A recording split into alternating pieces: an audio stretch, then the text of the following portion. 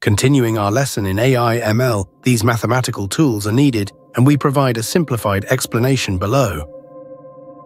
Remember, to understand a complex topic, you need to break it down into their component parts. What is linear algebra? Linear algebra is like a fancy way of doing math with tables of numbers.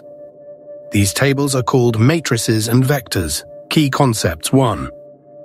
Vectors. Think of a vector as a list of numbers. For example, 2, 3 and is a vector with 2 numbers. Vectors can represent things like points in space or directions. 2. Matrices. A matrix is like a grid or table of numbers. For example, from this picture, we see 2 vectors.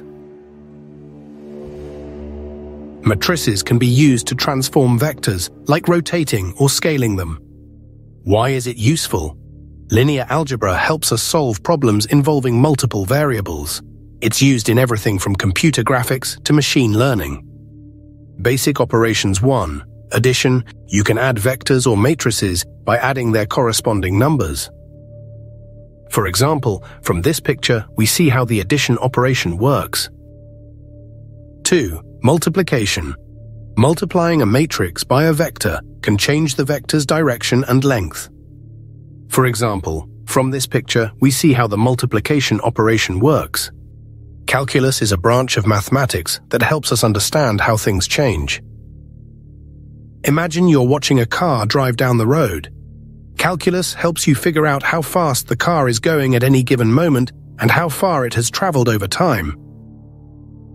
Here are the 2 main ideas in calculus. 1. Derivatives. This is about finding the rate of change. For example, if you want to know how fast the car is going right now, you use derivatives. It's like checking the speedometer of the car. 2. Integrals. This is about adding up small pieces to find the total. If you want to know how far the car has traveled in a certain amount of time, you use integrals. It's like adding up all the little distances the car has traveled to get the total distance. Think of derivatives as zooming in on a tiny part of a journey to see the speed, and integrals as adding up all those tiny parts to see the whole journey.